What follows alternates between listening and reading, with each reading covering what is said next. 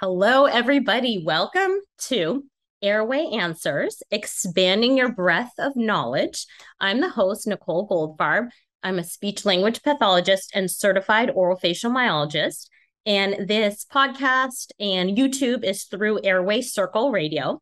So we thank them for having us do this. And I'm so excited today. This is episode 6 with Ken Hooks. Woo! Okay. I've been so excited. I've been so excited to talk with Ken.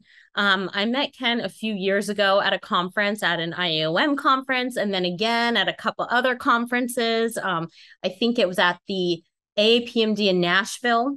Yeah. I chased him. I'm like, Ken, it's me. He's amazing. So I'm going to give a little bio about Ken and talk about why I wanted to have him today on this show.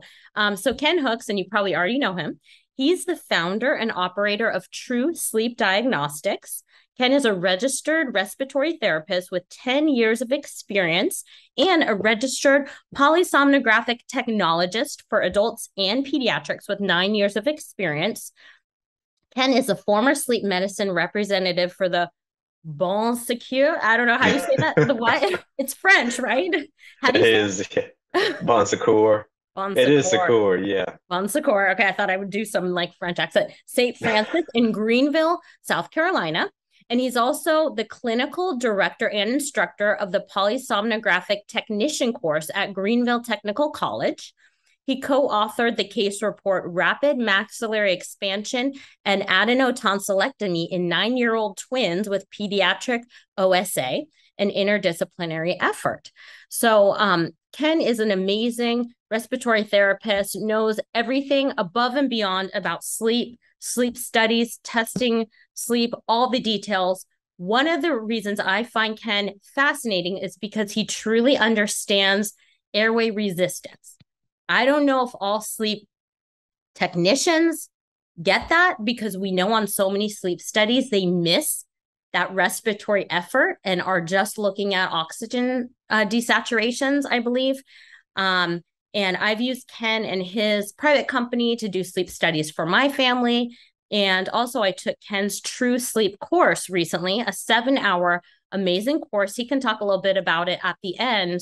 That was an online course that was everything and beyond about sleep. I learned so much. I feel like I need to watch it again because it's so detailed. It's like a college level prep course for actually becoming a sleep technician. I feel like it's like a step one. There's so many details. And one of the things I was really fascinated with is not just the details about sleep studies, but also medications and their effects on sleep. And there's a whole section of this 7-part or 7-hour course that's on medications, melatonin, SSRIs, everything, and how they affect the different stages of sleep, which I find really fascinating as well.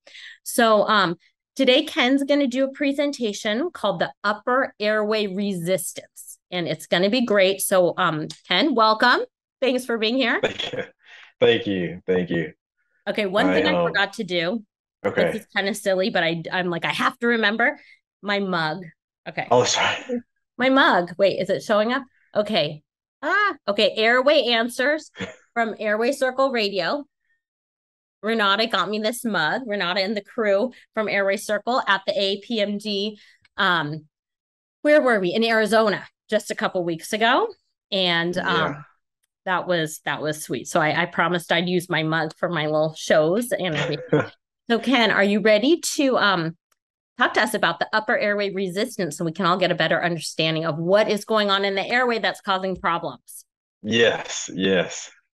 I'm geared up. I Uh, swear this is I'm so I don't know why I'm so nervous. I don't know if it's you do not because even need to be nervous. No preemptive that Ken is funny, but like if you take that True Sleeps course, which I recommend to everyone, I was laughing out loud. And sometimes I listen as I'm going for my run and I get my, education, my CEs while I'm running. And I probably look like a crazy person because I would just like bust up laughing as I'm running by myself because some of the things you were saying. So yeah, there's no need to be nervous. We are all fun and games here. All right. Yeah, it's fun. I'm ready to learn. All right, I'm gonna pull it up. Um, I think I need to do this differently Um, because yeah, I think you're good is when that it? well, put it in presenter mode. Um, because I can see your slides on the side. This is it. That's awesome. You got it. Okay, sweet. Welcome everybody. This is the upper air resistance. It focuses on uh, I don't want to say the people like um, the little guys that cause some upper air resistance and trouble for breathing at night. And really and truly, we find more that upper air resistance is the cause of a lot of breathing problems, more so than weight, because we do have patients, for instance, that have a BMI of like 15, 17, 20, and they have the worst sleep apnea. Um, Sleep apnea being the term of like nocturnal breathing disturbance. And I guess let me say this first. The first thing I want to say, I'm going to go on a rant immediately, is Wait, what kind the of term rant? sleep apnea. A I deodor? just said a deodorant because it stinks. Because it stinks. I'm going on a deodorant. So, um, sleep I love apnea, that. the term itself, is is kind of a misnomer for breathing disturbance because it's the apnea is an obstruction. 90% or greater obstruction of the airway. And when we think about sleep apnea, we always think that we stop breathing. And that's not true. So nocturnal breathing disturbance is the term that I like to use. Sleep disordered breathing is another term or another phrase that people use because that better describes breathing trouble at night, breathing disturbances more so than sleep apnea. And we'll talk about what an apnea is and what it looks like to give you a better idea and also how it compares to upper air resistance because truly physiologically the impact is the same. We just have to go by what insurance says is significant in order for them to pay for certain things. So we're going to keep it going. This is me, the indigenous detractors. That was the subtitle. Yeah, I was trying to be funny, and then this is me. So the let's face facts. It's a double entendre pun of the century, so you can use that in your spare time. We're going to talk about the resistance. That's in bold because that kind of is the whole thing. They're the most important universal signs. You know, it's universal signs and everything. Like stop. I don't want to say peace because in Australia that means something different. Thumbs up is like good. You know, but we got to have universal signs for um, upper air resistance and people who might have breathing problems. We'll talk about breathing a little bit, the nasal pharynx, flow and respiratory events, a shocking report, which is a true report of someone here, not locally, but in the state of South Carolina, symptoms and comorbidities, which breaks down how sleep affects everything. I'm that guy that says sleep affects everything. And then show and tell, I'll talk about one of the patients that I had a case on early on. So this is me and my friend Kevin long ago when I was a young kid and had a black beard. So if we look at me, my mouth's open. So one thing that I did not, I wonder, can I do a pointer on here? Nope. Let me, okay, laser pointer. So mouth is open. My tongue is right down here. The hyoid bone is connected to the tongue, is floating. And so my tongue is actually down in the airway. When the mouth is open, it's closer to the posterior portion of the airway. And then I also got this little crick here. So I'm crimping the airway and my tongue is sliding back. So this is double trouble. And this probably looks like all of your husbands and boyfriends and friends when they go to sleep on the couch watching something amazingly boring that's not football. And my friend, literally, Kevin said, "Is he? You think he's dead?" But I'm not. I'm still here. The resistance down with airflow. We have Tungu. He's a rebel, as you can tell by his really cool hat. He's too large for the mouth. This is an indicator of a problem. Scallop tongue. There's pressure on a small mouth, so to speak. There's he's tied down with his brother who will meet. He doesn't press up against the palate or the maxilla to spread it. When you spread the maxilla, you also spread the nasal floor, give the nasal floor a nice balance. And he'll try to escape the mouth if he doesn't have enough space. So his brother, yeah, is next. Tongue tie. He holds his brother back from potential greatness. And one thing about a tongue tie is I'm noticing that, um, and I feel weird saying this, but even a mild tongue tie can have some sort of impact on facial growth. And I recently saw a patient who's 13 years old who had a tongue tie release and he had some orthodontic work done. And I saw a pre and post coming CT. And while the parents thought everything was great, they still felt like he had a problem. Well, he did. The cone beam before and after, about 8 months apart, I believe it was, or maybe a year apart, looked almost exactly the same. There was a little bit of expansion on the maxilla, but at the same time, um, the tongue had low tone and was very low, and the soft palate was at an angle like this. The uvula is coming down this way is behind him, so he can feel his uvula just in normal routine. So tongue tied, no matter how mild, can be important. You got to assess the full picture. Vaulted Palat, he's my favorite. Mailer, mailer deficiency or sufficiency with the flat cheeks, dental crowding or a small mouth, um, decreased nasal space. The roof of the mouth is the floor of the nose, and we'll kind of get a picture of what that looks like. But if you do have a vaulted palate, this pressure is going to be pushing up on the nose, potentially deviating the septum. If one side of the tongue is weaker than the other side, you may see also one side of the nose more vaulted and turbinate space being compromised. So we'll have decreased nasal space, decreased inspired air. There'll be increased resistance, more than we're supposed to have. There is supposed to be some resistance that helps keep the little air sacs in the lungs open. But if we have increased, then that throws increase beyond that. That throws everything off.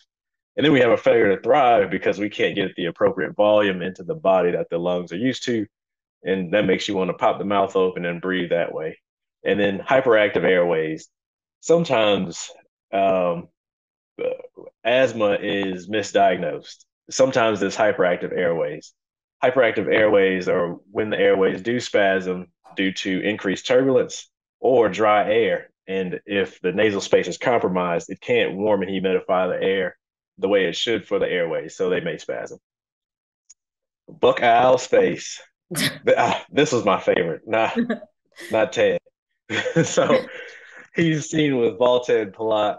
He puts the squeeze on dentition. So we see right here the increased buccal space, making for a small mouth. Not a big tongue, but a small mouth. Oral breathing. This always makes me think of Superman, but he's got this cool bandana on because he's. I like that guy. All right.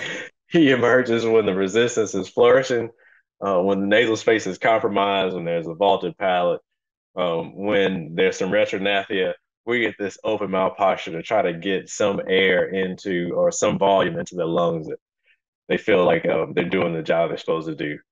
And retrognathia, she's beautiful, She's cute. but she's a demon. She's cute, right? Look at the hair. I did that, hair. By the way. No, I'm just kidding. Love the hair. She's got a Dyson curling iron. So there's reduced pharyngeal space when she appears. The retrognathia or chin recession, I talk to patients about this. If it's present, then we have reduced airway space automatically because the mandible and the tongue really dictate that pharyngeal space. The more or the less mandibular advancement a patient has, the less space they have in the airway, in the pharynx. She's married to oral breathing because a lot of times, well, I'm not going to say a lot of times, sometimes we'll see retrognathia in patients that have open mouth posture, open mouth breathing. One thing I want to say too about open mouth posture, open mouth breathing is the lips aren't necessarily the mouth, it's the teeth. You can have your lips closed and on the inside of your lips, your teeth can be open. This is me. I do the same. I do that. So the teeth, when the teeth are further apart, when that mandible is dropped, the hyoid drops, the tongue slides back into the airway. So the teeth are the guidance on open mouth posture. So, Sarah, you're breathing through your mouth again. And Sarah's like, yeah, well, I can't breathe any other way, Melissa. So Universal signs of resistance. That was a nice segue. I enjoy what I do sometimes. So choking, right? This guy, you don't have to. He has to say nothing else. You know he's choking. We look at him. We should automatically know that there's a breathing problem. Um, he has almost every sign in the book.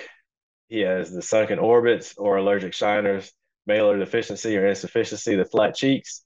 His lips right here, you can tell if he was to smile really big, there'd be a tremendous amount of buccal space. The teeth don't even have enough. There's not enough teeth to make the lips spread wide. He's got some muscles under here from the swallowing or the using. He has to use the musculature here to swallow. What else we got? Oh, he probably has an upper lip tie too. There's a increased vaulted palate potentially. If he smiles, he potentially have a gummy smile looking at the space right here. Next one. Again, just about the same thing. He has no choice but to open mouth breathe because this nose is probably severely compromised. Malar insufficiency, sunken orbits or allergic shiners. Again, this downward top lip here. So there's nothing, no teeth that's pushing out right here. So the tongue, as you probably can imagine, is resting right at the bottom of the mouth in the airway. So this is a real human. I say that because those are from Google. This gentleman, I know his father, and his father said, "Can you test my son with a home sleep test?" I said, "Sure." And he said, I really think his problem is that he vapes. And I said, I'm not going to say anything, but I don't think vaping is the problem with his sleep. And he goes, "Okay, well, just tell me what you find." So he really did have some pretty good upper air resistance. We can see the sunken orbits, the flat cheeks with him as well. When we look a lot closer, we can see some increased buccal space. We see some dental crowding. So these are signs that when you see a patient, they may have a compromised airway. These will be our universal signs, so to speak.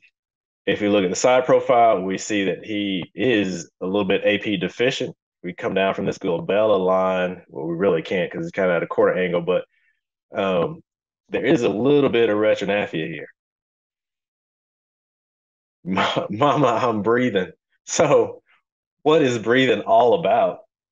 It's the assembly line of life. The reason that we breathe is carbon dioxide. We have two mechanisms, actually. Carbon dioxide is our primary, oxygen is our secondary for patients that have scarred lungs or not scarred lungs, like COPD or damage to lungs. Negative pressure is the driver of breathing. Negative pressure, when the lungs expand, negative pressure is created, pulls air in the body. Our ideal body weight usually is how we calculate the minute ventilation. We'll do it about 6 to 8 mils per kg. This is something that the lungs are used to. And if they get less than this, then they may expand. You may get airway spasm. You may go into, for sleep, while you're awake is different, but when you're asleep, the physiology may change. You may get pulse rate spikes. You may toss and turn. Inspiratory and expiratory timing. We inspire at 1 second, we exhale at 2 seconds. The oral nasal pharynx is the topic of our discussion because this can throw off everything the body is trying to do naturally with breathing. So carbon dioxide, we have a certain level. Once it rises to the peak of that level, that triggers our body to want to breathe. The diaphragm drops, the lungs expand, air comes into the body, better through the nose and the mouth. And then when we exhale, the diaphragm goes up and all the air shoots out of our body. You station, this truck's got some bad turbinates. The turbinates need to be changed out. So the turbinates are really important. The inferior ones have the most importance. They're really big. The superior ones up here do help guard our sense of smell. There's nerves from the olfactory bulb that penetrate through here, but these turbinates protect that. These inferior turbinates, the middle turbinates, they're lined with cilia. They're also lined with mucous membrane, and they help warm and humidify air. They help trap contaminants and things like that. They also increase surface area. So on the outside, our nose looks tiny, but on the inside, we have the surface area here that allows air to go out and through. And it also slows that air down so it doesn't smack into the eustachian tube and give you vertigo. As you can see right here, the hard palate is the floor of the nose. If this hard palate is vaulted or if there's any pressure on this hard palate, this septum right here will deviate one side to another or the other. If we have a tongue weakness on one side or the tongue is tied and it's causing one side to be weaker, one of these sides will be vaulted. We'll see it almost like an angle of this here. Maybe this side is flat, this side is angled. This maxillary sinus right here will be small in this one, and this turbinate will look like it needs to be reduced only because the airway space around it is compromised. No one's turbinates look like these kidney beans here. This is like a perfect example of good airway. So humidification and warming only happens through the nose. You don't humidify air through the mouth. You don't warm air through the mouth. It provides up to, these turbinates provide up to 98% water saturation. That helps with the humidity, of course. It prevents hyperactive airways, which we talked about, can be called asthma sometimes. Mouth breathing reduces water saturation by 60 to 70%. So dry lips, dehydration, unhumidified or cold air going to the lungs can always cause problems. It has a filtration, sneezes, and mucociliary transport. Whenever I see someone hold a sneeze in, I always say, you don't even know you're about to kill yourself. You don't even know because your body's trying to get rid of something unless it's like perfume. Then it's not. It just doesn't know better. Mucociliary transport, that's not, or mucus. Increased surface area, I talked about that. Reduces flow for the eustachian tube. Yep. And in kids, the eustachian tube is a lot closer to the back of the nasopharynx or the nose area. It's a lot closer to that than adults. As we grow, it kind of spreads out. So for kids, if there is any inflammation in the nose or behind the nose, or if the palate is not right, or these turbinates aren't right, we can cause the adenoids to swell and it'll block it off. And of course, the ears can't drain all the mucus and snot and detritus out of the ears, and they'll have to get tubes. Creates back pressure. So the resistance that we naturally have creates back pressure to keep the little air sacs in our lungs open so it can get air that comes in and put it in our blood, send it to the heart to oxygenate the body. If that is compromised, we may have a lower resting oxygen saturation because the air sacs either aren't all the way open or the body, the periphery, and the organs are used to having a lower saturation because the heart can't supply a higher saturation. Can I pause directly you for 1 posterior second? period. Yeah. Can you hear me? This is not about this, but when you talk, it's a little popping, like your speakers are making a popping sound. Okay. And, yeah. So I'm wondering. Have to switch. Okay. Either that or headphones. I don't know, lower the volume. I don't want to stand up because I don't have pants, so I got shorts on. No worries. No one can see. I don't want to be on TikTok. Okay. Yeah. Are you using like an earbud for the speaker? I am, yeah. Okay. It's kind of like rustling, popping sound. I was like, I think we need to change that if possible. Okay. Let me see if.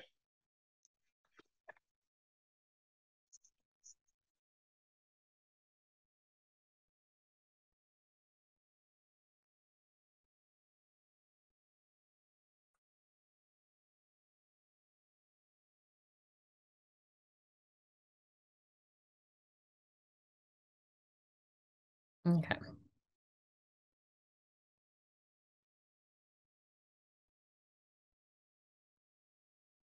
Let's test that out. Okay, talk. Oh, I can't hear you. I shouldn't have made you stop. Yeah, I can't hear you. So now I can hear you. Wait. Okay, there it goes. Oh, now you're good. You're good. Okay. Perfect. Sorry about that. Sorry about that. Okay, keep going. By the way, I have to mute myself because I keep laughing, and I know on Zoom it'll like just go to whoever voice he hears, and I don't want to mess up what you're saying as I'm like laughing out loud. So I'm muting myself, but I am laughing in the background because I'm really Eustacia. There's some funny things there. All right, there you go. I'm gonna mute me. Okay, so Someone knows. Someone knows a little something about something else. Eustachian tube is directly posterior inferior to the turbinates. It's surrounded by adenoid tissue. I kind of just said this drains mucus from the middle ear.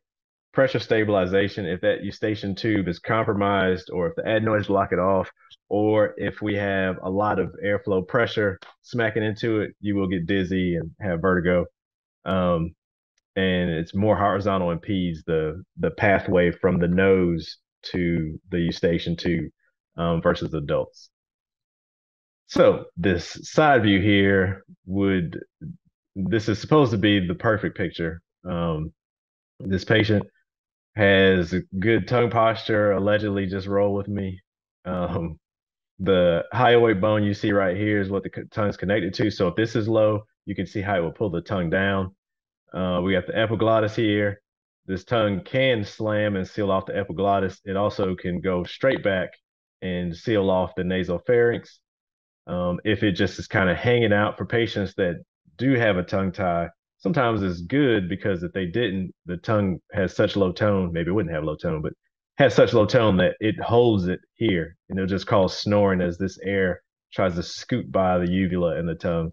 Turbinates we see from the side, the hard palate here that's going into the soft palate to the velum. This is velopharynx here. Sometimes we'll see with the patients with low tongue tone or tongue posture, this will be angled down.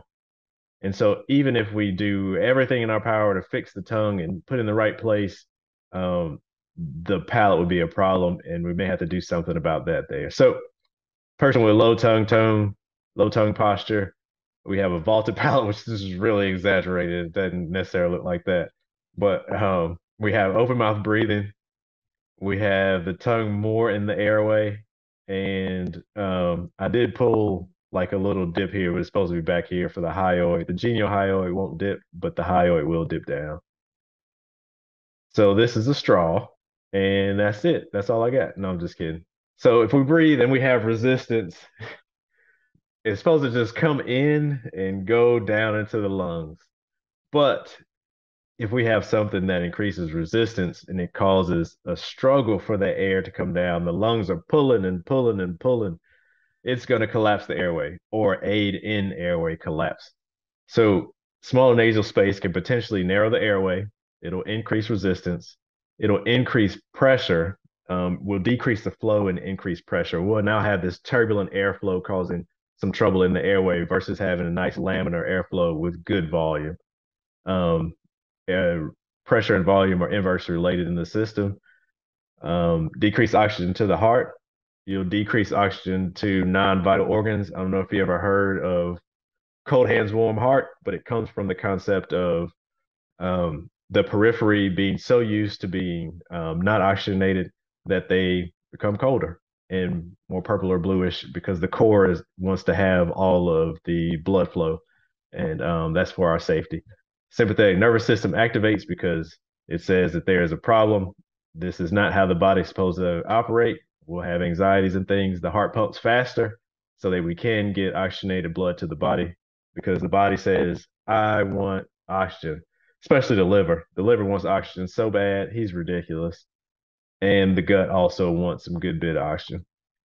So this is a nice wave, Harriet. And Harriet says, thanks, it's a flow wave. So the next thing we'll talk about is flow waves.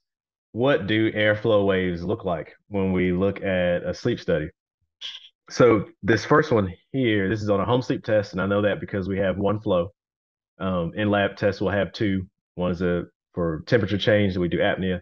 This is a pressure transducer, which I love because it shows me the shape or dynamics of airflow for a patient. So we have resistance here. This resistance, however, for this patient doesn't matter because there's no physiological parameters that lead to trouble. So we got airflow here. We got effort here, the airflow or the belt on the chest. Pulse rate is here. SpO2 is oxygen here. Body position is right. The pleth, I love using the pleth. This helps me figure out if airflow limitation is actually significant or not. This is every waveform on this pleth is actually a heartbeat. And the amplitude or height of this is the blood flow volume going to the periphery. So this gives you an idea of reduced blood flow going to the periphery. You can see this patient's oxygen saturation is 93. They're a little bit older, but also they have this inherent resistance with their breathing. So that could also cause this lower oxygen saturation.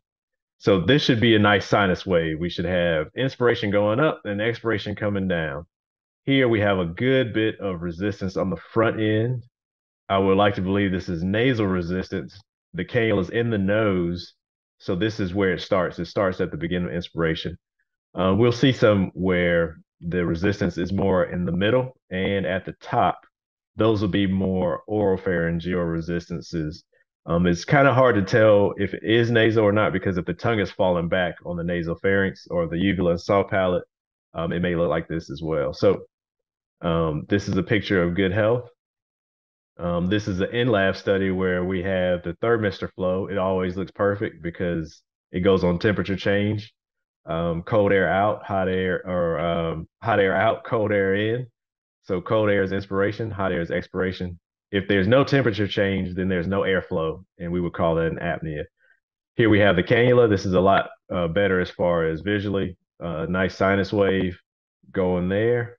Here we have reduced amplitude, so there may be some restriction there. We got two belts in the lab, in the pulse rate, and SpO2 is oxygen saturation. Here we have the pleth. Anytime we see something funky in the pleth, something funky is going on with the heart. This translates into some sort of heart abnormality. So here, I want to show you some airflow limitation. This is a 2-minute screen. Down here, we do see a little bit of snoring. Now, this may not be audible, but there's increased turbulence in the airway here. This is a little bit strange to start off with because there probably was some sort of airflow limitation or respiratory event there. We got a lot of amplitude here. So this is a big volume of breath here. Then it kind of drops off. We start reducing amplitude here. And then the body says something ain't right. We got to fix it. So this area right here is actually airflow limitation. This almost was a bad one because this isn't normal before it, but we do get to see a nice volume reduction here. We also get to see how the body responds to that airflow limitation. Now, one thing I want to show you is this pulse rate, this oxygen saturation. It's 97, 96 right here, and back to 97. There's no desaturation, but the heart goes from 68, 69, 70 to 100. And the pulse of the SpO2 pleth, as you can see throughout this, is starting to get a little funky. The heart's not responding too well to what's going on here. So this would actually be airflow limitation. This is significant. This is something that can't be tabulated on a sleep test, be it home sleep test or in lab, because it doesn't meet the qualifications for apnea. There's still breath here. And it doesn't meet the qualifications for hypopnea because there's no dramatic desaturation of 3 or 4%.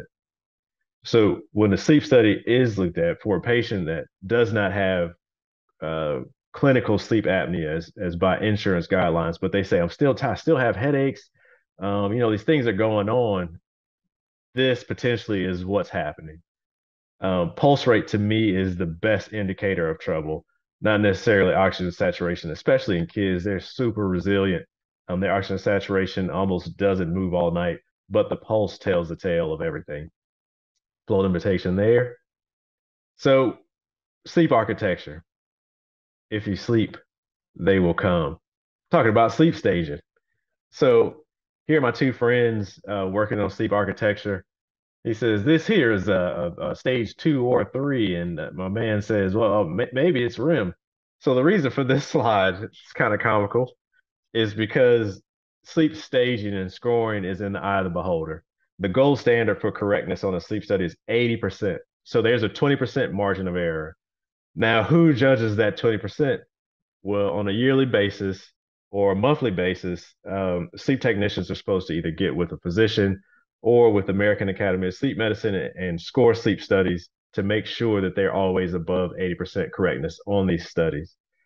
Now, everybody's different. Everybody's perception is different. Even though we have rules, some technicians have been in this longer and they understand certain things. Some have not been as long, and they kind of go by the book. But through the whole thing, we have to remember that 20% margin of error is a gold standard, which can account for a lot. Sleep staging. There's 4 sleep stages. Wake is not one of them. We used to always get people in class with this. So sleep stages run off of EEG frequency or electroencephalograph frequency. We got stage N1, which is very light. We got N2, where we start going more into sleep.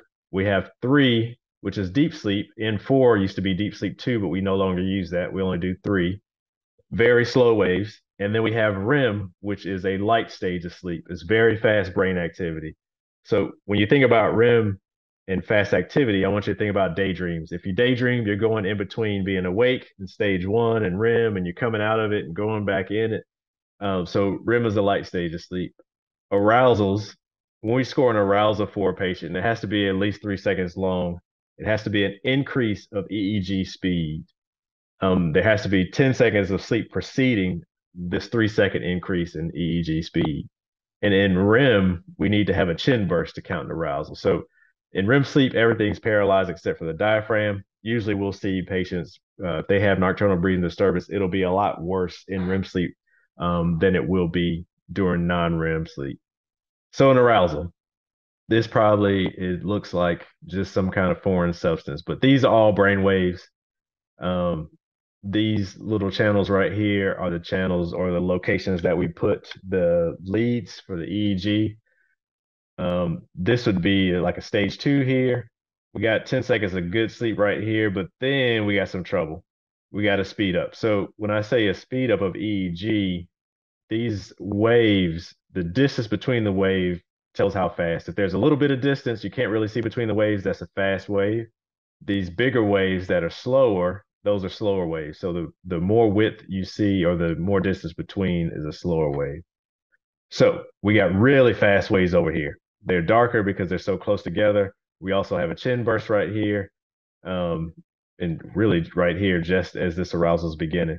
So this is what an arousal would look like on a sleep study. That square there. Arousal in REM. So this is REM sleep. Very fast activity here. Very fast activity here. Extremely fast activity here. We do have just a little bit of increase in this chin channel. This channel is the chin. It remains flat. It's the thinnest during REM sleep. And the way that we tell if there's some sort of bruxism or something going on with teeth grinding is a deflection or a blip on this channel. So we do see an increased or raised area here. So we would count this as an arousal in REM.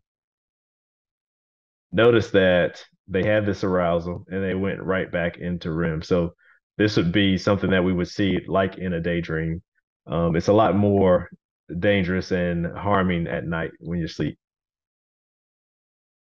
So let's talk about these stages. Stage 1, you're transitioning in and out of sleep. It's very light. The brain activity is starting to slow down. The body temperature is starting to decrease and melatonin production starts to increase. Body temperature and melatonin work together. So when your body temperature is low, melatonin is high. When your body temperature raises, melatonin decreases. At the pinnacle of nighttime sleep, our body temperature is the lowest. I think it's like 97 degrees or something around there. And the melatonin production is the highest, should be in a perfect world. When we wake up, our body temperature actually spikes to, I think, 101.6 or something like that. That shuts the melatonin off, makes you want to wake up. For patients that have difficulty going to sleep, we can use cold therapy where you decrease the ambient temperature to help produce melatonin. Also, you can take melatonin. I always am really funny about saying that. 0.1 milligram to 1 milligram is the recommended dosage. It is a hormone, and the more you take, the less your body will produce. It should be taken as the night falls, as everything is getting dark, because your perception will perceive the darkness. It'll hit the pineal gland, which produces this melatonin, and it'll produce it. So taking melatonin as nightfall is the best time. Stage 1. This is what stage 1 looks like. We're starting to slow down a little bit. There's a calmness over this. This is how I describe it, a calmness, a peacefulness over these EEGs. The chin this is a little pop here, this artifact, but the chin is nice and stable. The eyes are nice and stable, just a little bit of rolling here. Stage 2, you are starting to become disengaged from your surroundings. Your body temperature continues to decrease, and your brain activity slows even more. So the more deeper you're into sleep, the slower the brainwave activity. Stage two is still considered a light stage of sleep, relatively speaking, because you're not disengaged from your surroundings. You can still be startled or awakened by something ambient, noises, car horns, or things like that, somebody talking or laughing. You ever try to sleep at a dinner party? It's not going to happen. Unless you're me. I'll fall asleep anywhere. I fell asleep at a Lady Antebellum concert. It's crazy. Madness. It was a good concert, the part I saw. I also fell asleep at a UFC fight. This is crazy in Atlanta. It's nuts. But I'm under control now. Thanks. So this is stage two here. As you could tell, potentially this is a lot slower than stage one. Stage one, everything was kind of tightly knit. We do have a slower EEG here. We also have some K complexes that let you know we're in stage two. The eyes are really not moving. This kind of artifact you see here from these K complexes and the EEG. Stage three, the deepest and most restorative stage of sleep, along with stage four, our blood pressure drops. We do have a blood pressure dipping at night. For patients that don't have a blood pressure dipping, they typically start to trend towards having higher blood pressure during the day. Breathing becomes slower. In the deep stages of sleep, you aren't paralyzed, but you typically don't move. You usually get your best sleep in the deeper stages. You usually don't move at all. The muscles are relaxed, blood supply to the oxygen or to the muscles increases, tissue growth and repair, energy is restored, memories are compiled and consolidated. So all throughout the night, those K complexes that we showed, there's things that go on throughout sleep that like just grasp memories. And in stage three, we're starting to bring all that stuff together. We're starting to kind of pile it together. We have some hormones released for growth and development. Growth hormone affects a lot. Some women with hormonal deficiencies have reduced stage three. Some men with like weird alopecia have growth hormone deficiency from reduced deep sleep. Night terrors occur in deep sleep. Nightmares occur in REM. A night terror is a night terror because a child or an adult is completely disengaged from everything. They can't feel anything. They can't hear anything. They really, for the most part, can't see anything. Whatever they're dreaming about is their truth at that moment. And so a night terror would happen in stage three or stage four as the patient is completely disengaged. However, they're startled enough to be arisen, and then they will just fall back asleep like nothing happened, and they won't remember it. The glymphatic system is a new system, a trash waste system in the body that was found out maybe about a decade ago now, if not maybe just close to a decade. But this is the brain's waste system through cerebral spinal fluid. So all the protein plaque, like amyloid beta, that builds up during the day when we're walking around, all this stuff, it is eliminated through cerebral spinal fluid during this time. If your stage three is broken up or if it doesn't exist, this process is likely to not happen. Norepinephrine can fill the space when the sympathetic nervous system is active. So when you're having some airflow resistance, when you're having some tossing and turning, anything that will keep you out of stage three or is causing fragmentation of your stage three will cause this system not to work appropriately because the cerebral spinal fluid will be filled with norepinephrine.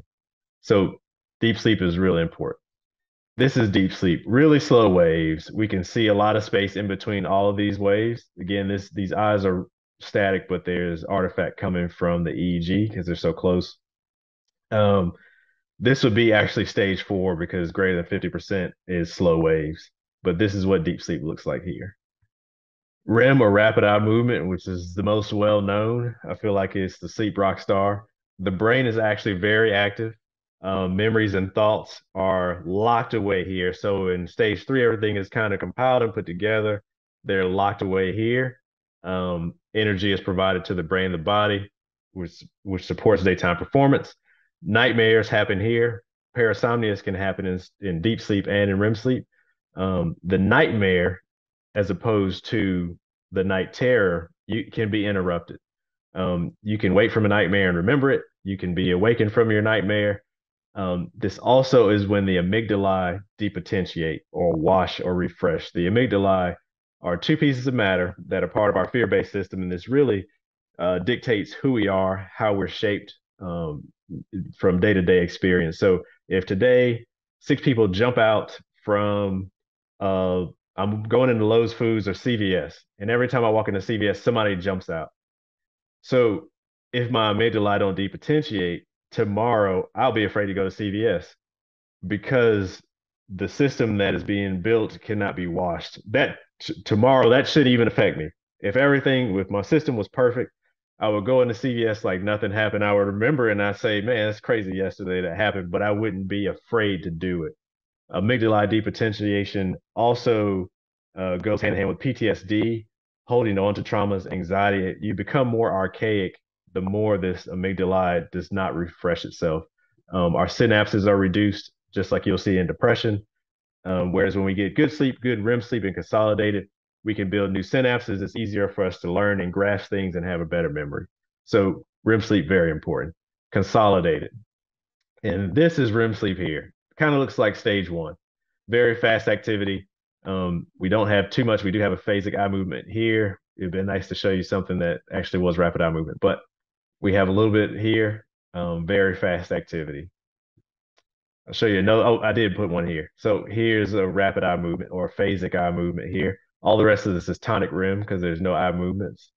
These waves right here are called shark tooth or shark teeth waves. That's significant or a sign of REM sleep. So, I mean, you stop breathing. So I called EMS. Man, wouldn't this be a crazy world if every time we saw somebody have apnea, we like call the police or EMS? The hospitals would be full. So let's talk about these actual terms. What is an apnea? The word apnea means without breath. The definition in the realm of sleep is, I'm getting ahead of myself. I'm going to tell you on the next slide. So there's 2 flow sensors on a sleep study in lab.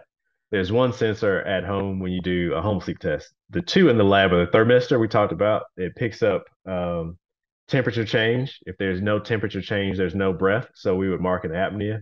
And then the pressure transducer, you can see a flat line there as well as the tongue slides back in the airway and obstructs it. So there are different types of apnea. Obstructive apnea is the one we are more versed in, we know the most of. Central apnea is starting to become more of a thing now, but it actually is not as prevalent as people would think. 2 effort belts. We have 1 on the chest and then kind of 1 on the diaphragm. They use 2 in the lab so we can see paradoxical breathing. But if we have some sort of airflow resistance or if we have a respiratory event, we don't necessarily need to know that this is happening. We see everything that's going on. So that's just another layer of there's just something else we can add to say that there's a problem here. All respiratory events have to be 10 seconds in length. So no matter if it's apnea, hypopnea, or RERA, they have to be 10 seconds. This is different than being awake. When you're awake, it's 5 seconds. And if you don't breathe for 5 seconds, you are in trouble. You're turning blue. It's different because we're awake and our body expects us to be awake and active. When we're asleep, we're actually in a dead-like state where we don't metabolize. Everything is kind of shut down. So it is a little bit longer. Now, should that be correct? Probably not. Things can happen. You can have trouble in less than 10 seconds. The system built around sleep diagnostics is geared towards a certain demographic, and that demographic usually has respiratory events longer than that. 3 types of apnea: obstructive, central, and mixed. Mixed is a combination. It starts off central and ends obstructive. Central apnea is when the brain does not tell the body to breathe. This typically happens for some sort of physiological trouble or a natural response to a sigh breath or a gasp.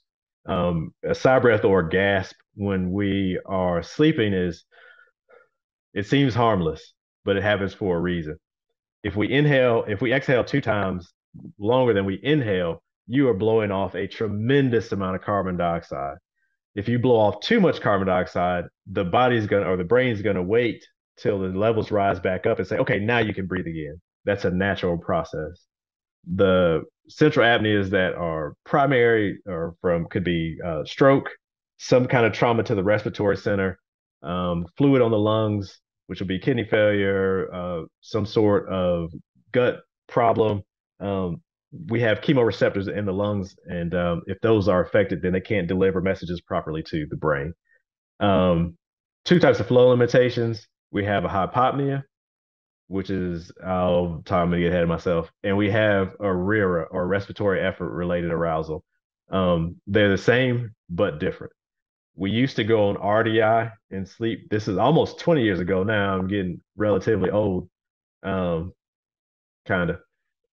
And we used to go on RDI. RDI included respiratory effort related arousals. This is airflow limitation that leads to an arousal that doesn't qualify as a hypopnea. So many patients qualified as having sleep apnea with the RERAs included that insurance changed it. They said, oh, we're going on age high. Not this many people have trouble. So, or we don't want to pay for all this trouble. So we're going age high, which fits more of a demographic of overweight, a little bit older. As we get older, our airway size decreases. The tongue never stops growing if it's in the wrong place or has low tone. You will end up with your airway shrinking. There's a case study done, which I totally forgot about, but I should have referenced that.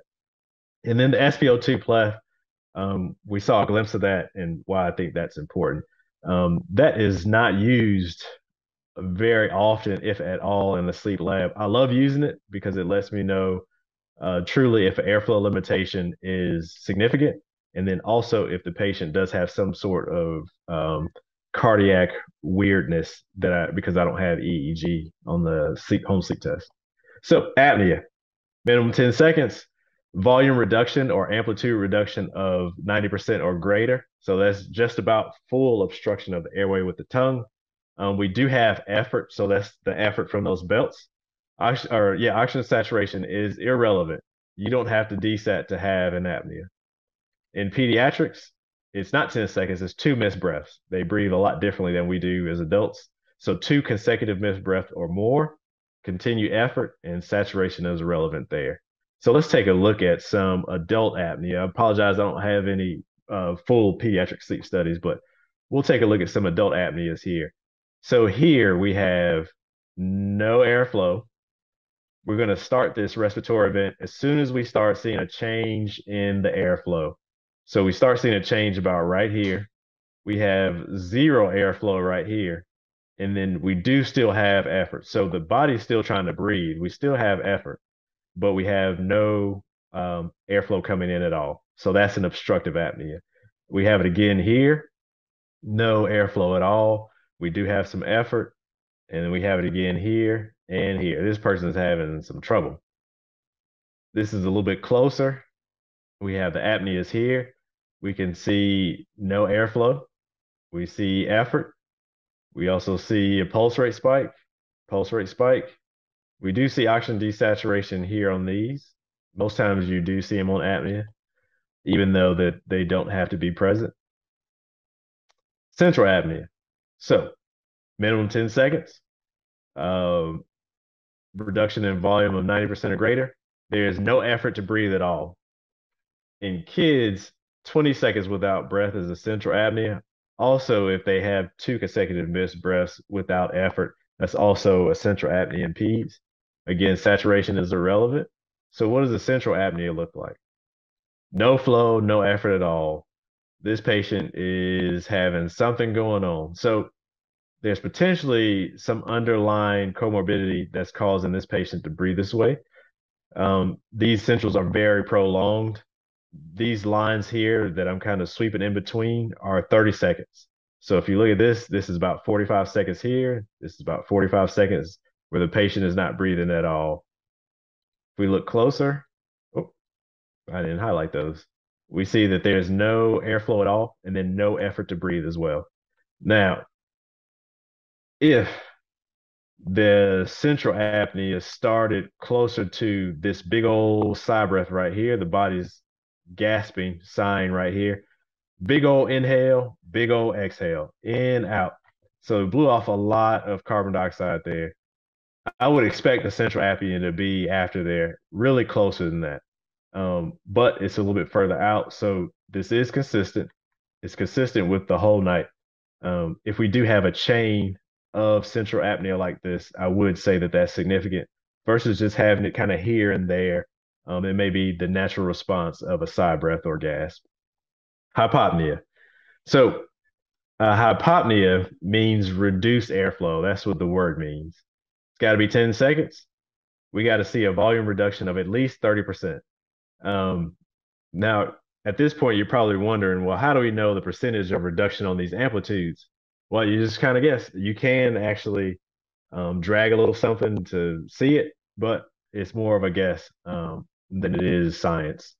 So 3 or 4% oxygen desaturation. Medicare says only 4% will they pay for therapy. A lot of private payers will use 3%. In pediatrics, it is 2 consecutive breaths of volume reduction or more, 30%, a 3% oxygen desaturation, or 2 breaths that end in an arousal. And this is in a in-lab study.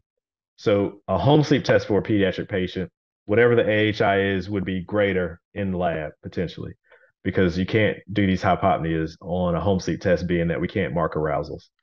So again, the 2 consecutive breaths or more for pediatrics versus the 10 seconds in adults. So hypopnea, what does that look like?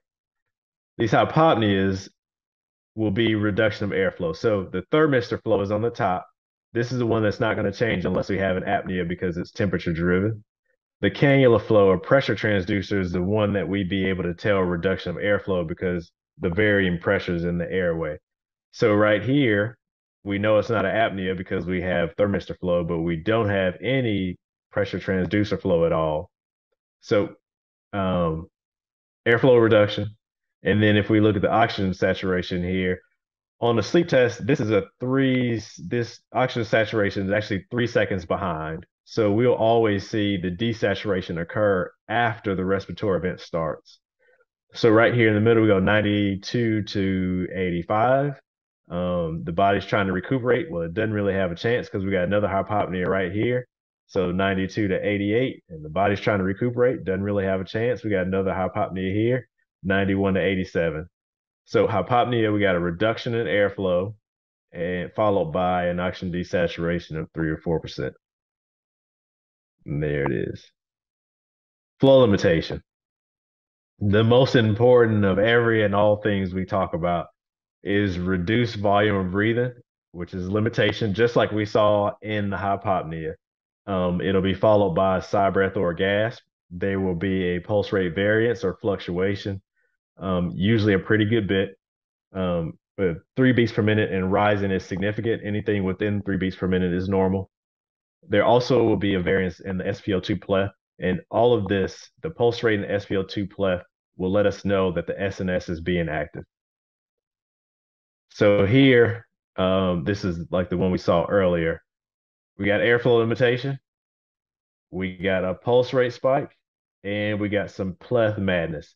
So even though we don't have oxygen desaturation, even though we don't have an apnea, this is important because the exact same thing that happens to the body with an apnea or hypopnea is happening right now with this airflow limitation. This will cause sleep fragmentation, breaking you out of your deep and REM sleep. It'll also cause you not to be able to go into deeper REM sleep. And on the other side, it causes a good bit of fragmentation, causing you not to get any sleep at all. So you lay down for 8 hours and you say, man, it feels like I slept 2 hours. Well, you probably did. It's probably 6 hours of just a whole bunch of flow limitation, where your body, your physiology, or your brain is awake unbeknownst to you because you're unconscious. The airflow limitation there, and we look at the pleth there.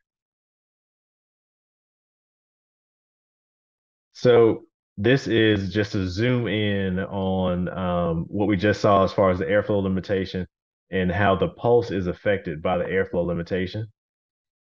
And the oxygen saturation is not at all. If you were just sitting at your desk right now and your baseline pulse rate is 69 and all of a sudden it goes to 100, you would feel like you're having a heart attack. That is 30 beats per minute greater than you're used to. And one thing I want to talk about too with this is normal ranges only apply as a whole. Every patient has their own normal range. If my pulse rate baseline is 50 to 55 and Tim's pulse rate baseline is 70 to 72, if my pulse rate goes to 80, I'm going to feel it. It's going to feel like there's a problem. If his goes to 80, he may not feel like much. So even though we do have a normal range of in sleep, 40 to 90 is their normal range for pulse rate. Everybody's normal range is different. We all have our own range. SpO2 plus. So this is a breakaway of a 5-minute screen, and we're going to highlight what the SpO2 plus does when we have a respiratory event. So here we have an apnea. This is on a home sleep test. No airflow. We do have effort. And also we have an airflow limitation right here. And we have a tiny airflow limitation right here. Now I highlight this tiny one for a reason, because the airflow limitation size doesn't matter. The effect of the body is what matters. If there's patients that are a lot more, their body's a lot more receptive to smaller airway resistance, so their pulse rate may fluctuate a lot more, non-discriminate on the amplitude reduction or volume reduction of this airflow limitation. So just because we see a little one doesn't mean that we shouldn't assess everything that's going on. So oxygen saturation, I want you to see that this is static. 93 is the lowest, 95 is the highest. It's pretty stationary, or through this whole, pretty consistent through this whole time, even though we're having these respiratory events. Look at the snoring. This snoring is audible and it is loud. The amplitude or height of these blips is the loudness of the snore. And in addition to that, let's look at this pulse rate, which is spiking after every time that we do have, even right here, every time that we do have some sort of airflow limitation. And in addition, we have SpO2 pleth being affected by this. So if you look, the apnea, we have SpO2 pleth being reduced. The airflow limitation, this is not hypopnea because we don't have a desaturation, is being affected the same way.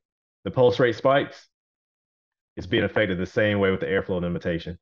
Even this tiny airflow limitation still has SpO2 pleth degradation or reduction.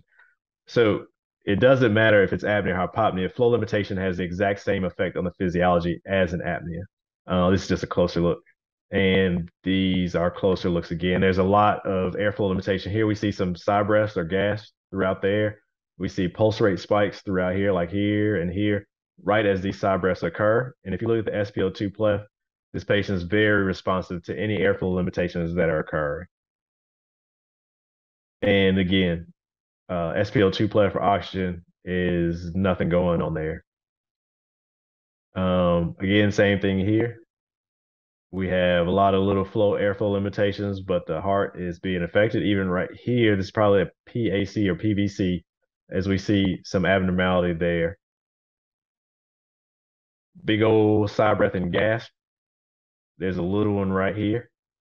And this shows just it's affecting the oxygen or the pulse rate there. So bruxism is the grinding of the teeth, the little chiclets that we hold in our mouth. And the way that we determine bruxism is by putting leads on the mandible. So we, during a sleep study, we put leads on the submentalis. This gives us a great view of when a patient is going to sleep. As they go to sleep, the chin tension lessens, and we'll see the little line get thinner and thinner. Also, this gives us a nice look when a patient does grind or brux or put pressure down. We'll see a nice strong blip. We can put them on the masseters if we're looking for bruxism, but it doesn't respond the same way that the submentalis does.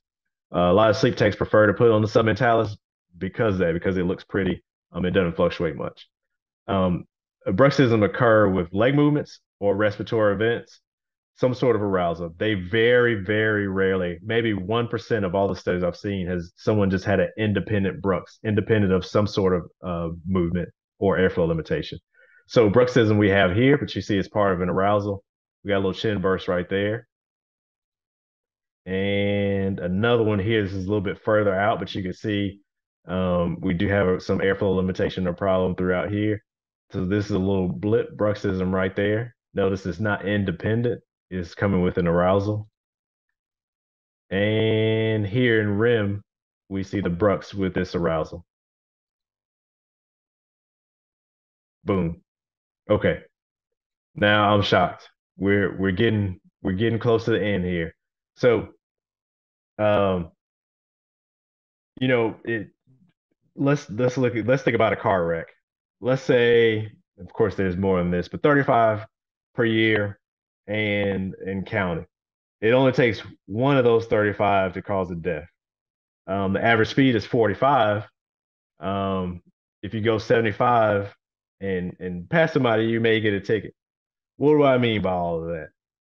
Little things can add up to big things. So just because just because the perception of sleep is not mainstream, being that airflow limitation is not mainstream. If you go to a hospital, you may not get treatment because they don't have anything outside of CPAP. That doesn't mean that it's not dangerous. Um, Speeding, we all do it. I'm very guilty of that, but that doesn't mean it's not dangerous. Everybody does it. We all have it. We have to kind of address it and look at it like that. So instances over averages. So this is the workup. Patient has asthma, occasional flare-ups. History allows snoring. The husband witnesses this. Daytime fatigue. She's got noticeable palpitations during the day. She's morbidly obese. Her in-office pulse rate is 81. Oxygen saturation is 98. So if you look at her sleep test, oh, nope. Golly. I'm sorry. This is a pediatric sleep test. That's not the right one. So what happened here was the physician, even though she had an AHI of 5, the physician said that she had nothing. She had mild sleep apnea and she was fine despite being extremely overweight and having all of these signs and symptoms. Now, I will show you her sleep study. So this is her sleep study here. Every time she was on her back, she had a problem. But she also had a problem when she was on her side. We see snoring all throughout here. We actually see pulse rate fluctuation heavily through here. It's caterpillar-like. There's a lot of fluctuation there. The pulse rate should be flat for the most part throughout the night. So it rises here, then she goes on her back. Then we got a lot of trouble and a lot of respiratory events. She's having hypopneas on her back. This would make me believe that she has a tongue tie, because if she didn't, she would be having tremendous apneas all throughout the night. So this would be a patient that I would believe the tongue tie would be saving them, kind of. Again, she goes on her left side. We kind of normalize a little bit. Still got some pretty significant snoring. We get on her back. This pulse rate again starts to go crazy. Even the oxygen saturation goes a little crazy. She goes on the right side. We get a little bit normal again until we get back to supine at the end there. So this story tells me everything I need to know, that this patient does have trouble along with those signs and symptoms. And typically, and even I had to talk with the ENT last week who said a patient had an AHI of 7 and he told her to get out of here because she was fine. So subjective complaints are a lot bigger than what can be presented. Problem there, snoring the whole night. So this is her breathing. This is when she's starting to fall asleep. We do have some snoring. She's on her left side. We can start to see some airflow limitations, but for the most part, she's pretty good. These airflow limitations right here are causing some trouble. Now in 2 hours, she starts snoring heavily. Still on her left side. We're starting to see a lot more airflow limitation. Supine, mama hurting. She having a bad way. A lot of sigh breaths and gas as the body's trying to normalize this breathing. SpO2 pleth is starting to be affected. You see the snores are starting to be sporadic because the airway is starting to become a lot more closed off. And then the end, on her left side, we still have snoring. We still have a lot of airflow limitations. So if I were to look at this study, I would definitely say that you have a problem, not necessarily to get out of here. So the show and tell, signs and symptoms. A stitch in time saves 9. Shove it, Ben. This is kind of like my life. Like when I talk about sleep to physicians, they're like, "Oh, what? Get out. Why do you do all that stuff?" But this is all the signs and symptoms. And I should probably send you this. I actually was going to post this on Facebook in a PowerPoint because it's a lot to go through. But it breaks down how the body reacts to the sympathetic nervous system as a result of sleep disorder breathing or nocturnal breathing disturbance. And that's, well, I'm gonna skim through this so I can talk about the case. I'm running up on my time. So, what's in this pudding, Tim? Proof. All right. So, all this stuff I talk about, I ended up having to get a lot of proof for, not to prove people wrong, but to prove patients right. So, a 9-year-old male, he was intubated as a baby. He got tracheomalacia from that. Tracheomalacia is a floppy airway, floppy trachea, and it causes problems. Of course, at night, it causes a tremendous amount of problems. They automatically qualify for CPAP when there's tracheomalacia. However, this young man was, his mother took him to a few different physicians. They wouldn't even give him a sleep study. If we actually look at him, we're going to see that these chronic migraines, sometimes he would have to go home from school, 25 attacks per month, 25 attacks per month. He's got a high arch palate, +1 tonsils, class 3 mallympathy, increased buccal space. So these are all the signs, the classic signs of someone who has some sort of airway resistance or some sort of nocturnal breathing disturbance. Mouth breathing while asleep and awake, somniloquy or sleep talking, and somnambulism or sleepwalking. He does both. Bruxism, night terrors, wakes 3 times a night to drink, attention deficit, and regular nasal congestion not cure antihistamine. So just reading these things, I know that he's got a high vaulted palate. His nose is affected, so he may have a deviated septum. He's sleep deprived, and his mouth is probably small. So no need for a sleep study. They did an overnight oximetry, which showed it was negative. Of course, it's negative. And there's also a 7-month wait for sleep studies here for a pediatric patient. So what does he look like? This is my man. He does have allergic sinus a little bit. If you look at his posture, he's leaning. If you look at this left eye, he's got more oomph on this side. So there may be some musculature lacking on that side. We see the mouth kind of pulling down a little bit. If we look at him from the side, we see the low hyoid, the retrognathia. So the tongue is more in this airway. If he was out further and he did have good tongue posture or tone, this would be a lot more flat. This little bulge is the tongue coming down, the hyoid pulling down, all that tissue kind of coming down. So did a home sleep test. AHI was 0.1. There was no significant desaturations, but there was increased movement. There was severe airflow limitation. There was gasping all throughout the night. And there was instances of severe tachycardia. So every time that he had an airflow limitation that led to an arousal, his pulse rate spiked 25 beats per minute and greater. This is significant. So I snuck him into a sleep lab to get him an in-lab test, and his AHI was 1. AHI of 1 for kids is mild sleep apnea. So if you look at the difference, his AHI was 0.1 on a home sleep test and 1 in lab. I knew something was wrong based on everything that I saw with the findings. The pulse rate, the movement, the side breaths, those things let me know that the airflow limitation was something severe.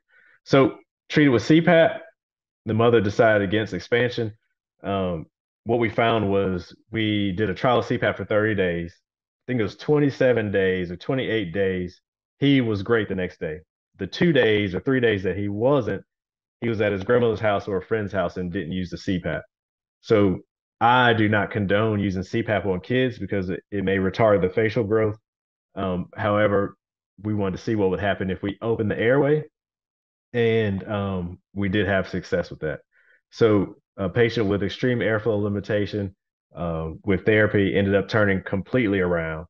The twins from the case study, almost exactly the same. They had some grown man apnea. They were all around the city. ENTs and sleep docs wouldn't see them. They had high arch space, sunken orbits. The snoring was violent. The mother recorded one of them snoring, and it was almost like a bucking kind of, almost exorcist-like type of snoring.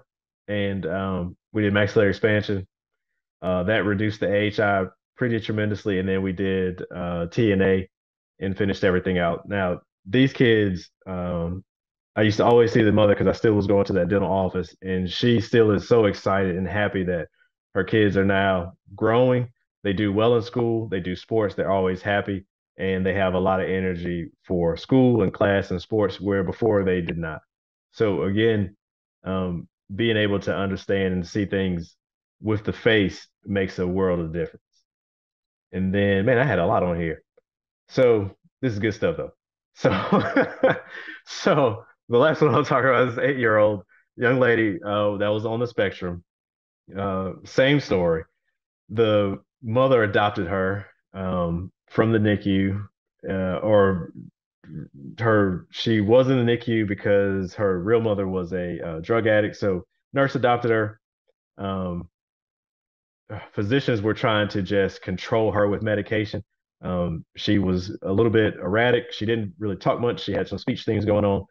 And so she was treated for attention deficit, hyperactivity, aggression, daytime sleepiness, and she had enuresis. So they were trying to control her with schizophrenia medicine. Kids on the spectrum do need melatonin because they don't produce melatonin like we all do. There's mouth breathing congestion, very short attention span, so very hard to work with at a level of training and understanding. Well, did a sleep study on her. Her age, I was 12. This is on a home sleep test, so it was severe. We did TNA, and her first words after the surgery were, "Mommy, I can breathe." I think we also did an upper lip tile release and a tongue tile release. So being able to actually see a patient, being able to catch the signs of upper air resistance or that something is wrong, mid-face architecture deficiency, um, makes a world of difference for treatment and therapy. Okay, I'm done. Are you done? Yeah, You done? because yeah, It's so good. Oh my gosh, I have like pages of notes. Yes. Okay. I have a question then. I Are didn't you go done through or the yeah, that's it. we'll Yeah, have a this question? is all references, the rest of it. Okay. Okay, this was amazing. Before you turn off your screen share, could you go back to the slides that was like quacks like a duck? Yes. Okay. And then you don't have to go through them, but could you show? Okay, there we go. Just take a second on each one. So we can, are we allowed to like do a screenshot so we can read this over? I know you Yes. might post. Okay. That way I Yeah. can like Yeah. read this over. Okay, go to the next, just go like each one and give it a couple seconds. Okay, high blood pressure, stroke. This is great. Okay, just the next one. I just want to be able to later when I watch this again on my phone, I'm going to screenshot it on my Okay. computer. There we go. Leptin, ghrelin. Okay. Memory, headaches, glaucoma. Okay. Cancer, heart disorder, failure, nocturnal urination. Okay. Weakened immune system. All right. A lot in there. Heart, hearing loss, death. Yep. Okay. And then this is a pediatric, sparks like a fox. Okay. Okay. Hyperactivity, nasal congestion, bruxism, sleep talking, ear infections, soft tissue hypertrophy. Okay. The bedwetting. I'm writing a note here too to ask you a question. Okay. Next. And that's it. Perfect. Okay. You can turn off the screen share. And then do you have time for me to ask you a few questions? Yeah. Yeah. Awesome. Okay. That was so good. Thank you so much. That was You're so welcome. comprehensive, so detailed. I'm like, I have like so many notes here. I'm like, okay. Questions. Okay. I don't even know where to start. Can you just talk about the asthma, the relationship between asthma and sleep disordered breathing? Yeah. So that was a good question too, because the most common type of asthma is nocturnal asthma out of the three, the sports, the ambient or outside, day under stuff, and then nocturnal asthma.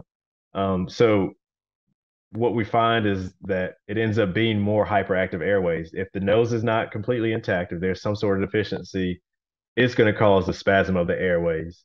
And typically that'll start happening at night. Congestion. So sometimes I'll tell a patient like either breathe right strip and heavily mentholated cough drop, like before you go to sleep, so you can increase airflow and kind of stave off that congestion. So just the ineffectiveness of the nose, you don't warm and humidify air, and that affects the lung architecture. It makes it spasm. So that becomes the asthma. And would that only be related to nocturnal asthma, or could it also be related to daytime asthma? The sleep Also related to daytime. also. Yep. Okay. Mhm. So that's really important.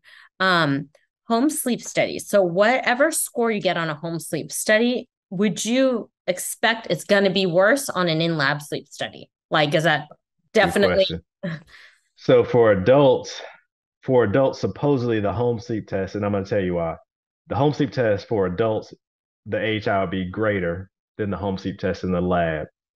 And that's because if you have airflow limitation that leads to an arousal, and then you have a central apnea after that, they're going to mark either the computer or the person is going to mark that central apnea. So your tally is starting to get higher and higher. If you don't, we don't know if you're awake or you're asleep. The system of breathing isn't taken in consideration. So when you're in a lab and we do see the EEG and we know that you're awake at this point, we can't mark a respiratory event. oh, So supposedly the AHI for an adult would be more. On the other hand, the kids would be less. A home sleep test for kids, the AHI would be less than it would be in a lab. that's interesting. I never knew that. I always thought, oh, it's definitely going to be worse in a lab, but not true for adults. That is true for Mm-hmm. children. And why is That's that right. for children? So for children, we can't score hypopneas. We can't score all the hypopneas on a home sleep test Okay. because airflow limitation leading to an arousal is a hypopnea for a kid, and we can't score arousals on a home sleep test. So the home sleep test would underscore it. Got it. Okay, that brings me to another question about children. Let's see where I put this in my notes. Okay, it's two missed breaths. So that is like they just basically are attempting to breathe, but there's no airflow for the amount of time it would have been a breath, but twice. Yes. Yep. Okay. That's right. That was That's the most exactly right. convoluted description I just said. Yeah. So like you kind No. of measure how often the child's breathing, and then Hmm. all of a sudden, like say it's however, seconds, and then that just stops happening, but you see the effort or the belt. Yes. Okay. That's right. Um, and then that results in either an arousal or 3% desaturation for a child. Yes. Yep. Yep. For hypopnea. Okay. So, what about the sigh breath? Why do people Mhm. take sigh breaths? Because I need to watch my son sleep because I haven't done Yeah. it recently, but he used to sigh a lot in his sleep. And I'm like, oh, he's good. He doesn't snore. He doesn't move much, but he would do a deep sigh pretty often. Yeah. So the sigh breath is the body trying to shock itself back into. So you're with the airflow limitation, you're not getting the volume that your lungs want. The lungs are pulling, they're not getting that volume. So all of a sudden the body says, hey, listen, something's got to happen. So you take a big breath in so you can get that volume, Okay. and then you exhale a lot. So I actually have a video. A patient sent me a video of their child doing a sigh breath, and they're on their back and the breathing looks fine. Everything looks fine. Then they sigh, and you see them smacking, Yep. sucking on the tongue to get the tongue out of the airway. Wow. So a sigh breath is pretty significant for a sleep disorder breathing issue. Yes, yep, yep. Good. That's really important information to know because so your child could sleep peacefully, soundly, like they're not restless, they're not snoring. But if you notice their sighs, or even in Mhm. an adult, that's a significant factor for a potential problem. Um, Yes. okay. What about, let's see, positional apnea? Okay, so I've had Mhm. people take a sleep study or go to a lab, and the doctor says, "Oh, it's just positional apnea, just sleep on your side." What are your thoughts on that? Yeah, it's true. But if you have apnea on your back, on your side, you're still going to have upper air resistance. So we have to look at the pulse rate. If you go on your left side and like your pulse doesn't fluctuate at all, I say sleep on your left side. But if you're on your left side and you're snoring and your pulse is fluctuating and you're sighing, then there's a problem. And one thing I want to, that's so good of a question because you have to think about the nose. If you're breathing through your nose, what if the left side is compromised? You're going to have trouble on your right side. If the right side is compromised, you're going to have trouble on the left side because that's the side that's up. So we sleep in a 90-minute interval. So in 90 minutes, we go light, deep, REM, light, deep, REM, light, deep, REM. Deep sleep gets shorter as the night goes on, REM gets longer. At the point that we're light, we may switch body positions. But if we have some sort of nasal congestion, if we sleep on the left side, and I talk about the sides because the turbinates can swell with blood. And so if one side is more affected and it swells, then you're going to want to go to the other side. You're going to want to move. So positional therapy is only a thing if you are perfect on one side or the other. There's other factors that go into it. Yeah, I feel like I agree. Like that would be really rare for someone to just have positional apnea and be fine Yeah. in all of their positions. It's like, okay, well, the patient you showed that adult case, you said the tongue tie might be saving her. So she had, Yes. can you explain that a little more? Yeah. So one way that I know a patient has a tongue tie is if they have a sleep study and they have a tremendous amount of upper air resistance. And then when they go on the REM sleep, they'll start having maybe apnea or more hypopnea.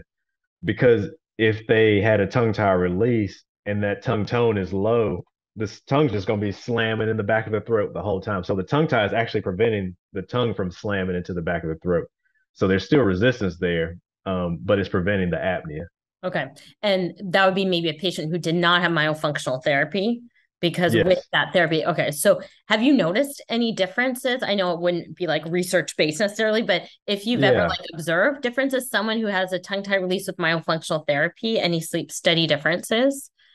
They do have, so there still will be some upper air resistance, but it's dramatically less. Like, I mean, I just yesterday, I was reviewing a sleep study with a patient who had myo done and has a tongue tie. And I said, I mean, I honestly, only in certain instances do I really see you having a problem. But for the most part, I almost don't even see anything. So you can still have hypopneas and apneas, which probably will be occurring in REM sleep. And then when you're in non-REM sleep, like everything is good to go. And So that it person does. had they had the tongue tie release or they had the tongue tie with myofunctional therapy, but not released yet. Tongue tied with myofunctional therapy, not released yet. Okay. Okay. Yeah. So I wonder when they get the release, we would expect, hopefully, it would be even better, the airflow. Yeah, it should be perfect. Um, okay, I'm just like highlighting all the things that like really popped out where I wrote down where I learned things or just is really interesting. Bruxism is not just caused by airflow resistance, but also leg movements, you said. Yeah.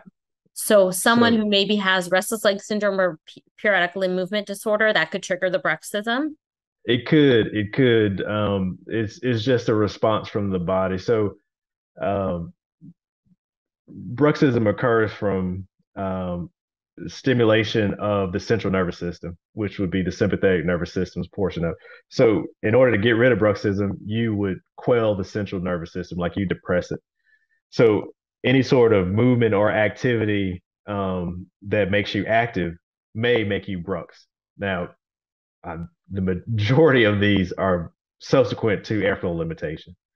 Mhm. Um, in a patient that does not necessarily have, if they have more leg movements than they have airflow limitation, it's going to happen a lot because the body will arouse and they'll brux. But for patients that have airflow limitation, they brux a lot because every time that they have a sigh, breath, or gas, there's potential for an arousal to follow that. And medications that can cause is it SSRIs can increase bruxism? Are there Oh particular Lord, medications that could, or do you, I don't know if you know offhand, but no. I'm not sure. There's SSRIs will reduce the REM sleep, but okay. the bruxism, I'm not sure if there's increase in bruxism. Okay, I wasn't sure. Also nighttime bedwetting or just the need to urinate at night. Mm. I hear different like people saying it's different causes. What would you say the causes are? So there's two. I'm gonna say that there's two that I know of. I'll say it that way. One is the increased pressure on the heart. So as the lungs are pulling for breath, they're pulling for this volume. They're squeezing the heart. The heart takes it as a fluid overload. It starts to increase the hormone ANP and BNP, atrial natriuretic peptide, brain natriuretic peptide. So that's linked to the heart. And that makes you want to use the bathroom because it wants to get all that fluid off of the heart so it can respond, naturally. It won't be squeezed. The other way is in the sympathetic nervous system, the detrusor muscle or the sphincter muscle of the bladder is closed. In parasympathetic, the rest and relax is open. So if you're having your sympathetic nervous system, if your autonomic nervous system is going from SNS to PNS and S, then it's going to keep opening and filling and closing, opening, filling, closing, open, and it's going to make you want to use the bathroom. Okay. Okay. This is good. And is there something like is serotonin, does that decrease? Is it like antidiuretic?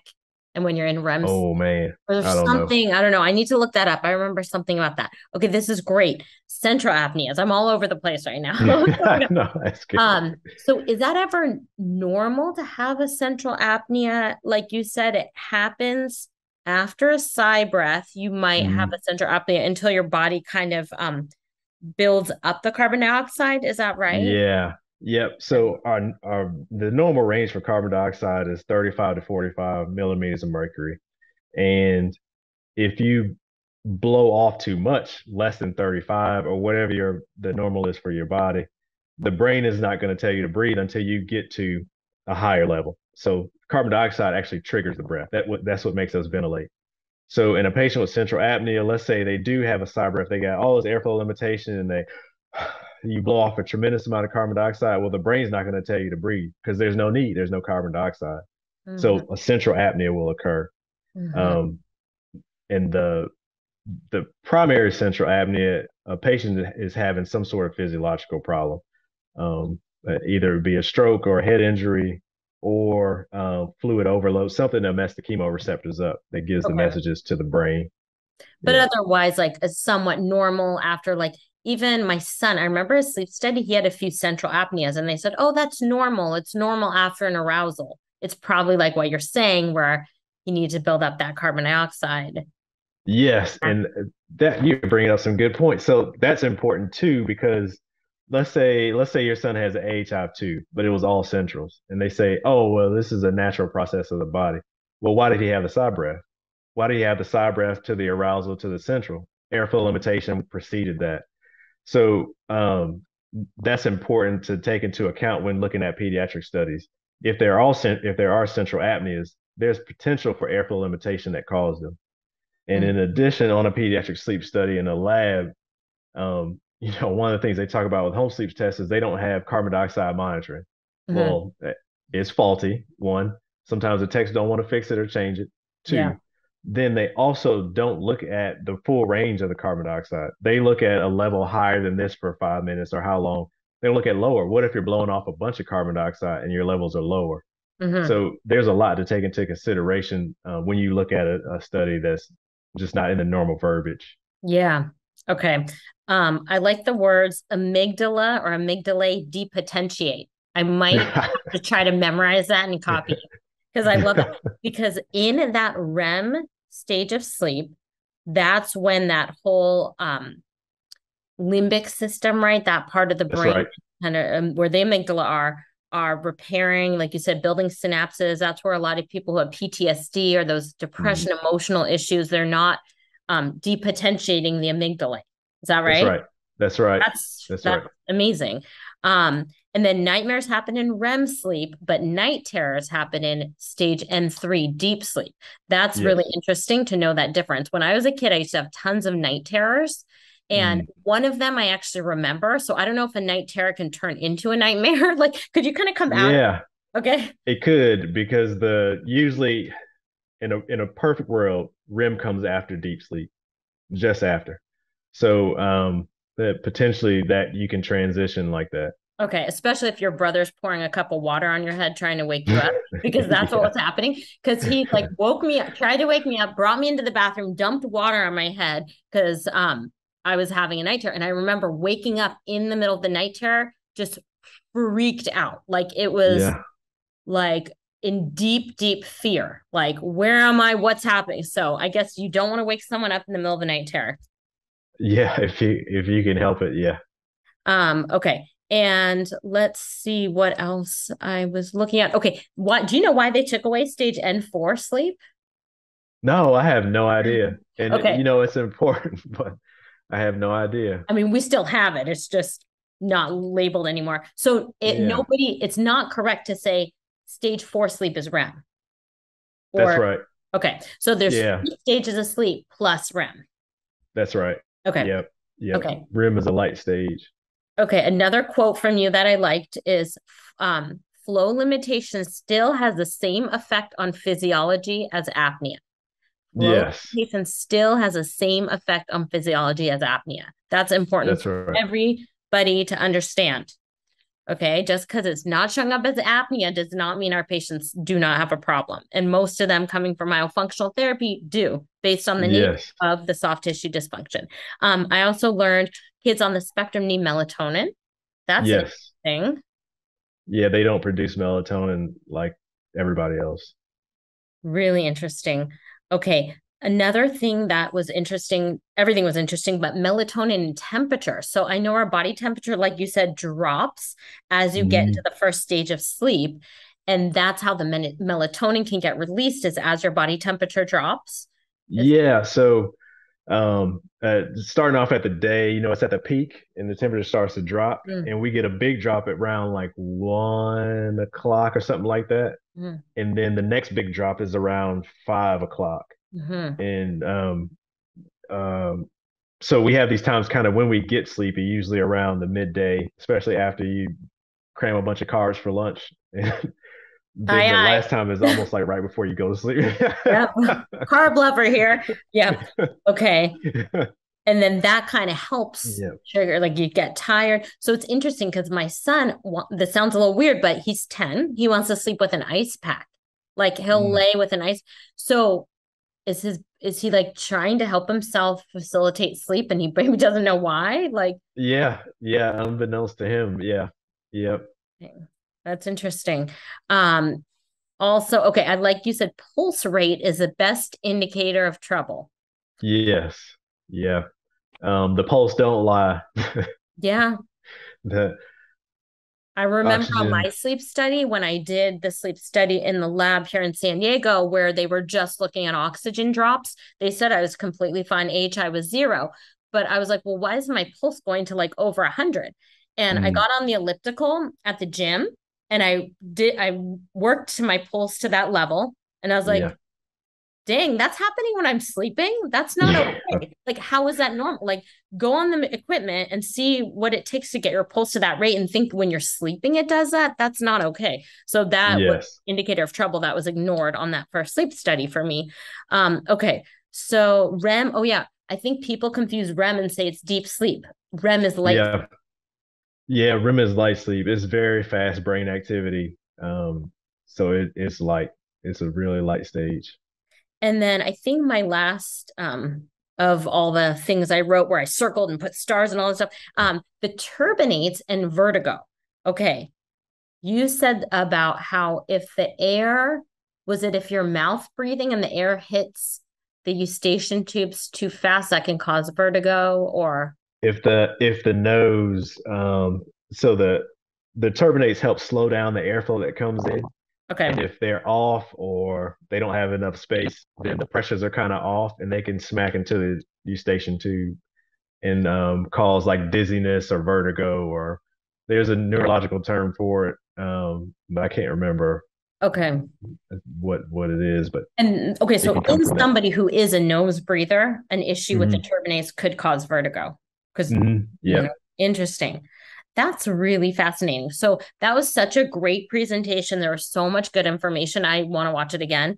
Um, do you want to talk a little bit about your True Sleep course before we end everything? Oh yeah. So the True Sleep course, it kind of takes you through everything in sleep diagnostics. So the terms, how things are set up, why things the way they are, um, even the reporting. So kind of start to finish on like you were on the inside, putting you on the inside of actually sleep diagnostics to give you a better understanding. There's 11, I think there's 11 courses, 7 hours total. There's maybe two that are like an hour or something like that, but all the rest of them are about 30 minutes. But it gives you a ground level understanding of sleep diagnostics and understanding kind of why everything is the way it is in sleep diagnostics, and understanding, getting a better clue on how to understand your patients and your own sleep studies. Yeah, I feel like this presentation right now that you did was like that course on steroids because it was like this was that, and now take the course and it is details of everything you talked about, but like extended out. So I'm sure that it's just so interesting. How do people find your course? So TrueSleepDiagnostics.com and click on the course tab. Okay. And then you also, with your company, you send take-home sleep studies and you're able to look at them in that airflow resistance lens. Yes. Yeah, I do. I do mail order home sleep testing. This is a rough time of the year. So it's really backed up. But yes, I look at airflow limitation or airflow dynamics. And I also, after I interpret it, I have my board certified sleep doc sign off on it, send it to the patient, send it to the referring provider. And most oftentimes I follow up with the patient to give them an understanding of what's going on. Because every patient I have comes from a provider and the provider is trying to tell them something and the provider may already have a plan, but the patient may not understand it or think that it's true. So we go through the whole thing, and then I will sometimes tell them what they may even look like based off of that airflow. So my goal is really to help patients by helping providers help patients. So if like as a myofunctional therapist or if people are dental hygienists, dentists, if they have patients that might not go to a lab for a sleep study or might have done a take-home sleep study that their physician just says, oh, you're fine. The one that you will send home is more detailed because you're looking at it from more of that airflow dynamics perspective. Yes. Yep. Okay. Same equipment, different eyes. There you go. Yep. Okay. And then because you have the board certified sleep physician, read it, sign off on it. That can help the patient get services, whether they need a CPAP or that can help them get the diagnosis. Yes. Yep. Okay. That's right. So same thing, go to your website to connect with that, or how do we? Yes. Yep. TrueSleepDiagnostics.com. The front page has an order form, consent form. I think my email is on there if you need to email me, or you can email through the website. And would you consider it's beyond a screening, but it's actually like a sleep study that, okay. And through like crossing states, is it okay for somebody in California to get that take-home sleep study from you and signed off by your physician there? Or does then the California doctors have to do their own testing? It's safe because it's cash pay. If it was insurance based, which is kind of how I was getting ready to start off, I would have to have a physician in every area or every state to be able to sign off. But since it's cash pay, we don't have to. Oh, that's good. Okay, really great. Well, thank you so much for spending all this time with us.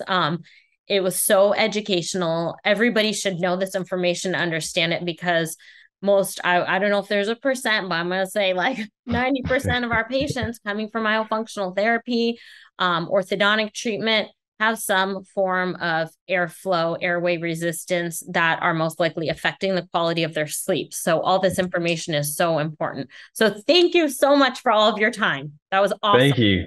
Thank you for having me. We really appreciate it. Have a great rest of your day and a great weekend. You too. Take care.